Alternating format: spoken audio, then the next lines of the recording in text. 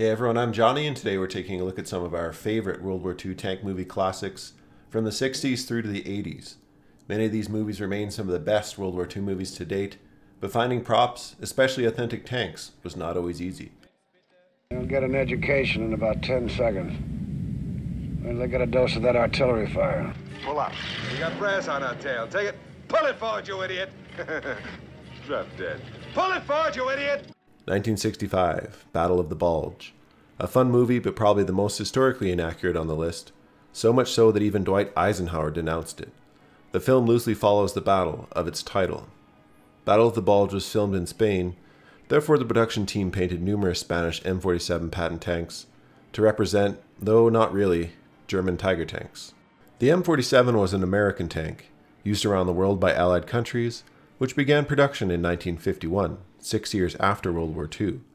The Allies in the Battle of the Bulge can be seen using real 1944 Cadillac M24 Chaffee light tanks, seeing service in late World War II onwards. Spain actually used Chaffee tanks against Moroccan forces in Western Africa in the 1950s. You can also find an American 1944 M3 half-track dressed up as a German half-track. Oh, wow. Disaster. Oh, solid. Enemy column! Tanked! 1967 Tobruk, set in North Africa, loosely follows Operation Agreement, a behind-the-lines operation to disrupt access supplies. This time the Allies are facing both the Italians and Rommel's Afrika Korps, commanding the powerful Cold War, this time M48 Patton tank in North Africa. This movie is also filmed in Spain, and these are Spanish Army M48s. You can also find an M3 and M2 half-track, dressed up to look like a German Hanomag. Kind of, I guess. You know, when you come to think of it, Brixton Prison's really a nice place.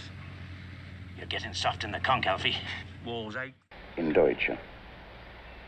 Silence or you're dead. Still oder du bist tot. Still oder du bist tot. Still oder du bist tot. 1968, The Devil's Brigade, follows a joint American-Canadian commando unit in the Italian campaign. Again, no lack of love for the Spanish Army's Chrysler M47 Patton. Produced at the Detroit Arsenal Tank Plant, an American locomotive company. The tank scenes in this movie are brief, but enjoyable.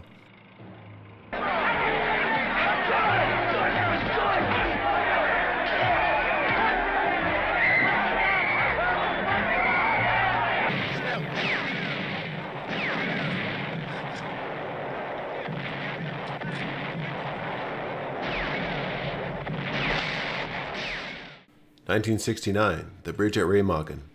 Overall great movie for its time, it loosely follows the events of the capture of the Ludendorff Bridge at the end of the war by the 9th Armored Division. This is probably the most interesting tank movie from a production point of view. The movie uses numerous World War II M24 Chaffies, an American M3 half-track, and it was filmed in Czechoslovakia, so a Czech licensed and produced German half-track was also available. The most interesting part of this movie was that it was filmed during political instability in Czechoslovakia, and the Soviet Union actually accused the production company of smuggling weapons and armor into the country as part of an elaborate CIA ruse. In August of 1968, the movie was nearing completion when the Soviet army entered, or invaded, depends who you ask, Czechoslovakia, and the production team had to pack up and leave 8 tanks behind, with the rest of the filming being done in Germany and Italy.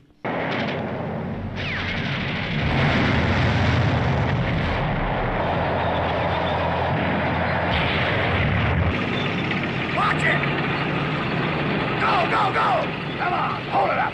Come on, baby! Yeah, come on! 1970, Patton, one of the most iconic World War II movies ever produced, about one of World War II's most recognizable generals.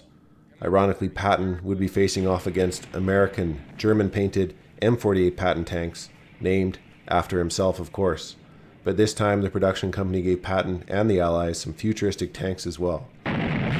Patton was armed primarily in this movie with post-war M41 Walker Bulldogs, a capable light tank that replaced the Chaffee, and a few M48 Pattons of his own. Patton also has an M37 105mm howitzer motor carriage, not used until Korea, and a 1953 Massey Harris M44 155mm self-propelled howitzer. Patton was also filmed in Spain, with the Spanish happy to rent out their tanks to Hollywood producers. Notably, it's the British in this movie who are the only nation to get period tanks, driving Cadillac M24 Chaffies.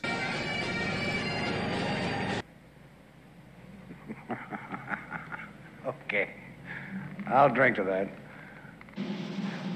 Okay, it looks like we got some sort of military installation up ahead, so make it the same deal as before. We're going to a triangular formation. I'll go down the slot.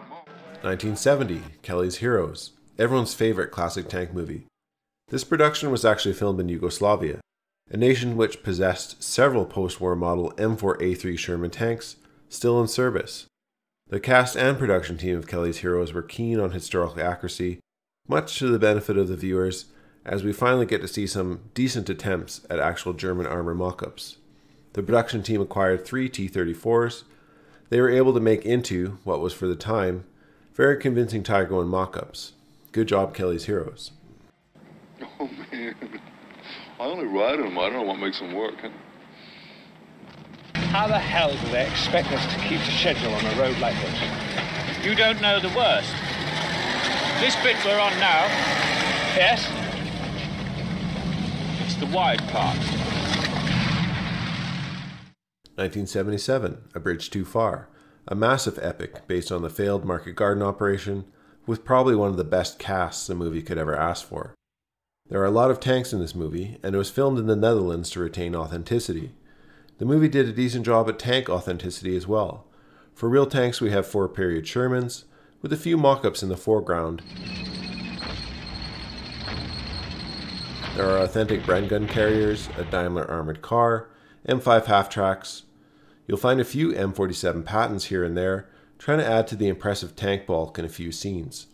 There are a few okay attempts at mock-up German armored cars, and one funky-looking Leopard 1 trying to either look like a Panzer IV or possibly a Panther. Either way, excellent film all round.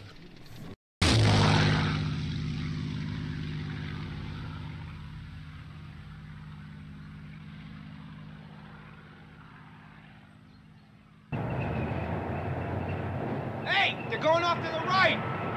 Guess again, jerk off. Look over there. Jeez. 1980, The Big Red One, a well-received movie based on director Samuel Fuller's own experiences. The movie covers events from the Kasserine Pass in North Africa right into the invasion of Germany. This is a unique film as it was produced independently on a low budget and shot in Israel, so of course we get some Israeli modified M51 Super Shermans, with their massive French 105mm guns made particularly distinct because of their double baffle muzzle brake. I've heard of Germans capturing Allied tanks before, but this would certainly be a good find for any German tank crew, though very ironic to see Germans in Israeli modified Shermans. This movie also features one of the most unique and odd World War II tank movie scenes. Hopefully this baby grew up to be a tanker.